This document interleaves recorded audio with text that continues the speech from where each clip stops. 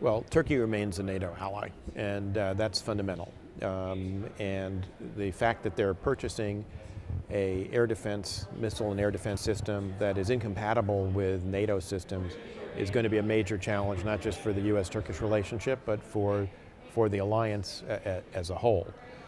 So that's an issue that's going to have to be worked out with the Turks. I know there's still some hope in U.S. government circles that the Turks will think better of pursuing this deal and will work to procure a NATO-compatible system. That seems to me ought to be the right goal. We'll see whether we can get there or not.